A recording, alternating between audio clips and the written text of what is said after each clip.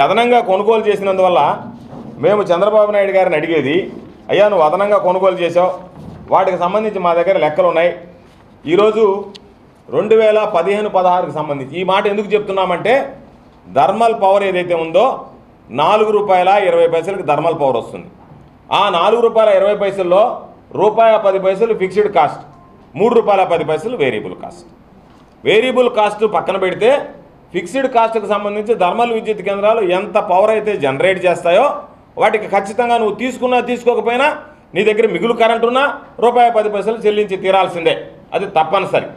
ఆ పరిస్థితుల్లో 2015-16 సంవత్సరానికి వచ్చేటప్పటికి 642 మిలియన్ యూనిట్ల కరెంటు, 642 మిలియన్ యూనిట్ల కరెంటు సర్ప్లస్ వచ్చింది. 2016-17 వచ్చేటప్పటికి 10,473 మిలియన్ యూనిట్లు సర్ప్లస్గా ఉంది థర్మల్ పవర్కి సంబంధించి మన దగ్గర. 2017-18కి వచ్చేటప్పటికి 12,014 మిలియన్ యూనిట్లు సర్ప్లస్ ఉంది థర్మల్ పవర్కి సంబంధించి. 2018-19కి వచ్చేటప్పటికి 7,629 మిలియన్ యూనిట్లు సర్ప్లస్గా ఉంది. అంటే 4 సంవత్సరాలలో దాదాపుగా 30,000 పైచులకు 30,000 మిలియన్ యూనిట్ల పైచులకు ఉండేటువంటి దానికి ఇక్కడేమో ₹4.20 ఉన్నదానికి 64 పైసలు అదనంగా పెట్టి ₹4.84 నువ్వు విండ్ పవర్ కొన్నావు. అదేవిధంగా దీని దగ్గరకు వచ్చేటప్పటికి ఏం చేసావు, దాదాపుగా 30,000 మిలియన్ యూనిట్లకు సంబంధించి అనవసరంగా ఆ డబ్బులు ఏదైతే వాళ్ళు పవర్ జనరేట్ చేశామన్నారో ₹1.10 లెక్కన ఫిక్స్డ్ కాస్ట్ కట్టాడు.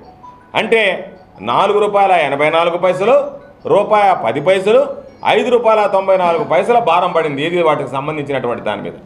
కాబట్టి ఈరోజు పాపం చూస్తే 2015-16 సంవత్సరానికి దానికి పాపం డిస్కమ్లకు వచ్చినటువంటి కొనుగోళ్లకు సంబంధించి వాళ్ళు 14,920 కోట్ల రూపాయలు కొనుగోళ్లు చేస్తే వాళ్ళకు వచ్చినటువంటి రెవెన్యూ 11,546 కోట్లు.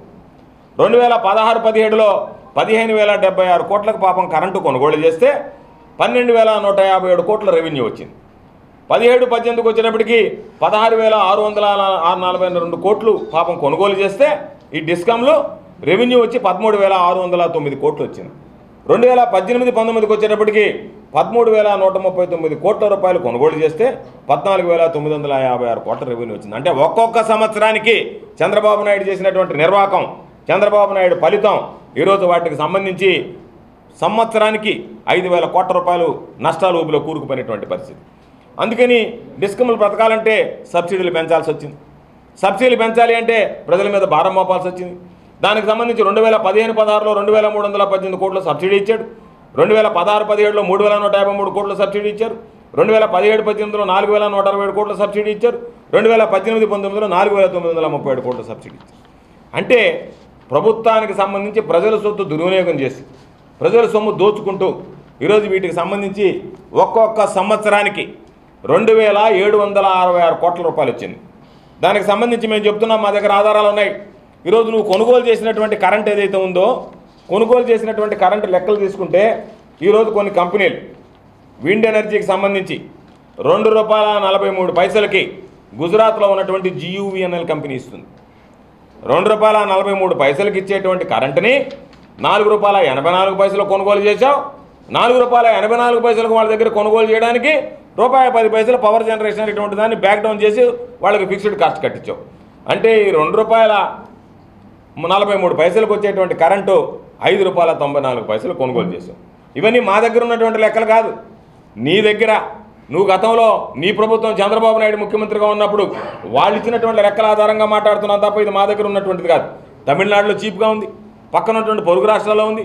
ఎక్కడైతే ఈ పవన్ విద్యుత్ ఏదైతే విండ్ పవర్ ఉందో అది జనరేట్ అయినటువంటి అనంతపురంలో ఆంధ్ర రాష్ట్రానికి ఒక రేట్ అమ్మారు, పక్కన ఉన్నటువంటి కర్ణాటక ఒక రేట్ అమ్మారు. అంటే కర్ణాటక రాష్ట్రం మనకన్నా తక్కువ తీసుకునేది, మనమేమో ఎక్కువ తీసుకుంటున్నాం. ఇవన్నీ నీ వల్ల జరిగినటువంటి పొరపాటు, నీ దోపిడీ వల్ల జరిగినటువంటి పొరపాటుల్ని సరిదిద్దాలనేటువంటి ప్రయత్నం చేసేటువంటి పరిస్థితిలో పాపం మీకు ఎందుకు అంత బాధ కలుగుతుందో అర్థం కానటువంటి పరిస్థితి. కాబట్టి ఈరోజు ఒక పెద్ద స్కామ్ జరిగినటువంటి పరిస్థితిలో వాటికి సంబంధించినటువంటి ఆధారాలనే మా దగ్గర ఉన్నాయి. ఆ స్కామ్కి సంబంధించినటువంటి ఆధారాలని మీ దగ్గర పెడుతున్నాం. ఆధారాలకు సంబంధించి ఎంత దారుణంగా ప్రవర్తించారు అంటే ఈ ప్రభుత్వం చివరికి ఈ లెక్కలన్నిటి ప్రకారం ఏపీఆర్సీలో కీలకంగా వ్యవహరిస్తున్నటువంటి వ్యక్తులు ఎవరైతే ఉంటారో ఆ కీలకంగా వ్యవహరిస్తున్నటువంటి వ్యక్తులు నీకు అనుకూలంగా ఉండాలి అంటే వాళ్ళ ఉన్నటువంటి పదవీ విరమణ వయస్సులను కూడా పెంచి చట్టాన్ని మార్పులు చేశాడు. చట్టం ఏదన్నా ప్రజల అవసరాలకి, ప్రజల ఉపయోగాలకి, ప్రజలకు సంబంధించి లబ్ధి చేకూర్చడానికి చట్ట సవరణలు చేస్తారు తప్ప నీకు అనుకూలంగా చేసుకోవడానికి చట్టాలు సవరించి 65 సంవత్సరాలకు రిటైర్మెంట్ వయసు ఉంటే 75 సంవత్సరాలకు పొడిగిస్తూ ఏపీఆర్సీ చైర్మన్లందరినీ మీ చెప్పు చేతల్లో పెట్టుకుని, మీ గుప్పిట్లో పెట్టుకుని మీకు అనుకూలంగా వ్యవహరించడానికి ఈరోజు వాళ్ళకి సంబంధించి చట్ట సవరణలు చేశారు. కాబట్టి మేము నిన్ను అడిగేది స్పష్టంగా నువ్వు చెప్పవలసింది, ₹4.20 థర్మల్ పవర్ లభించేటప్పుడు నువ్వు అనుకున్నటువంటి పవర్ పర్చేజ్ ఆబ్లికేషన్స్ కన్నా, మనకున్నటువంటి ఆబ్లికేషన్ కన్నా ఎక్కువ తీసుకుని ₹4.84 చేసి వీళ్ళు చేసినటువంటి ₹4.20 వచ్చేటువంటి కరెంటు మిగిలిపోతే దానికి అదనంగా ఫిక్స్డ్ కాస్ట్ ₹1.10 చెల్లించి వాళ్ళ దగ్గర బ్యాక్ డౌన్ చేసి ఆ కరెంటు నువ్వు ఎందువల్ల ప్రజాధనాన్ని దుర్వినియోగం చేశావు? దానికి సమాధానం చెప్పాలి. రెండోది, బయట వస్తున్నటువంటి వాటికల్లా ఏటా 3,000 కోట్ల నష్టం వచ్చింది. బయట వచ్చేటువంటి రేటే కానీ లెక్కేసుకుంటే 5,000 కోట్ల రూపాయలు చంద్రబాబు నాయుడు ఒక్కొక్క సంవత్సరానికి సంబంధించి ప్రజల మీద భారం మోపినటువంటి పరిస్థితి. కాబట్టి ఈరోజు వాటికి సంబంధించి సరిదిద్దడానికి ప్రయత్నం చేస్తే మీకు వచ్చినటువంటి బాధ ఏంది? మీకు వచ్చినటువంటి నష్టమేంది?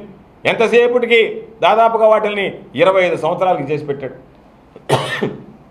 ఈరోజు వాటిని సమీక్షించి ₹1 తగ్గిస్తాం, దాని ద్వారా ప్రజలకి ఆదాయం వస్తుంది, ఆ మిగిలినటువంటి డబ్బుతో ప్రజలకు సంబంధించినటువంటి అనేక అభివృద్ధి సంక్షేమ కార్యక్రమాలు ఈరోజు ఈ ప్రభుత్వం జగన్మోహన్ రెడ్డి గారు లక్ష్యంగా పెట్టుకుంటే ఆ లక్ష్య సాధన కోసం ఆయన ప్రయత్నం చేస్తూ ఉంటే ఈరోజు జగన్మోహన్ రెడ్డి గారు చేసినటువంటి పొరపాటేంటి? నువ్వు ఉద్ధరించేటువంటి పరిస్థితి దానికి సమాధానం చెప్పమంటే సమాధానం చెప్పలేకున్నావు. అంటే నువ్వు చెప్పదలుచుకున్నది ప్రజలకు సంబంధించి మీరు ₹1 తగ్గించి ప్రజల సొమ్ము ఆదా చేస్తే నాకు వచ్చేటువంటి కమిషన్ ఆగిపోతుంది, కాబట్టి నా కమిషన్ కొనసాగించడానికి నేను ప్రతిపక్షంలో ఉన్నా, అధికారం లేకపోయినా నా దోపిడీ యథేచ్ఛగా కొనసాగించాలి, కాబట్టి నేను అధికారంలో ఉన్నప్పుడు ఒక ప్రణాళికను సిద్ధం చేసుకున్నాను, కాబట్టి ఆ ప్రణాళిక ప్రకారం రాబోయేటువంటి 20 సంవత్సరాల నా దోపిడీకి అడ్డు తగలకుండా మీరు కనుక ఏదన్నా మాట్లాడితే నేను మీ మీద బురద చల్లడమో లేదా పత్రికలో రాయించడమో లేదా మరో రకమైనటువంటి విన్యాసాలు చేయడమో చేస్తాననేటువంటిది నువ్వు తీసుకున్నటువంటి నిర్ణయమా? నువ్వు చెప్పదలుచుకున్నది ప్రజానీకానికి అంతేనా? ఈరోజు మేము చేస్తున్నటువంటి పొరపాటు ఏదో చెప్పండి. మేము ఏదన్నా తక్కువ రేటుకు ఉన్నటువంటి దాన్ని ఎక్కువ రేటుకు కొంటేనో, దానివల్ల ప్రజలకు సంబంధించి భారం మోపుతానో, లేదా ఏదన్నా అవినీతికి పాల్పడుతుంటేనో మీరు ప్రశ్నించడంలో తప్పులేదు.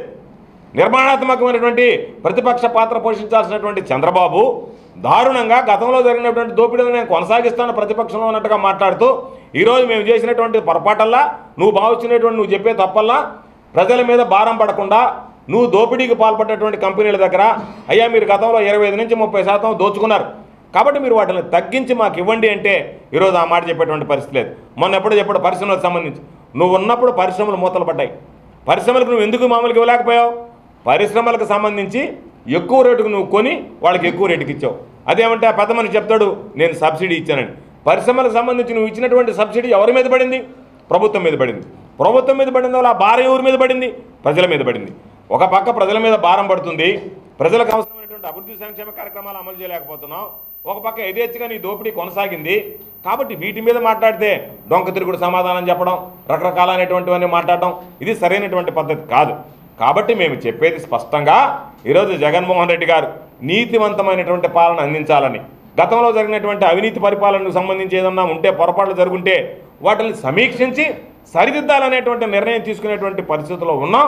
కాబట్టి తప్పనిసరిగా 100 6 చంద్రబాబు నాయుడు అరిచి గీపెట్టినా, చంద్రబాబు నాయుడు దొరలాడినా పొరలాడినా ఈ ప్రభుత్వం చంద్రబాబు నాయుడు చేసినటువంటి అవినీతి పనులు అన్నింటి మీద కూడా సమీక్ష జరుపుతుంది, ప్రజాధనానికి సంబంధించి కస్టోడియన్గా వ్యవహరిస్తుంది.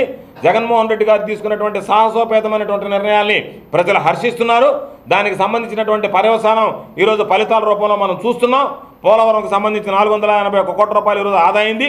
భవిష్యత్తులో మరింత దోపిడీకి గురైనటువంటి ఎక్కడైతే ప్రాంతాలు జరిగాయో అక్కడికి సంబంధించి సొమ్ము రికవర్ చేసుకునేటువంటి ప్రక్రియ, అదేవిధంగా ప్రజల మీద భారం మోపకుండా చర్యలు తీసుకునేటువంటి విధంగా జగన్మోహన్ రెడ్డి గారి ప్రభుత్వం పోతుంది.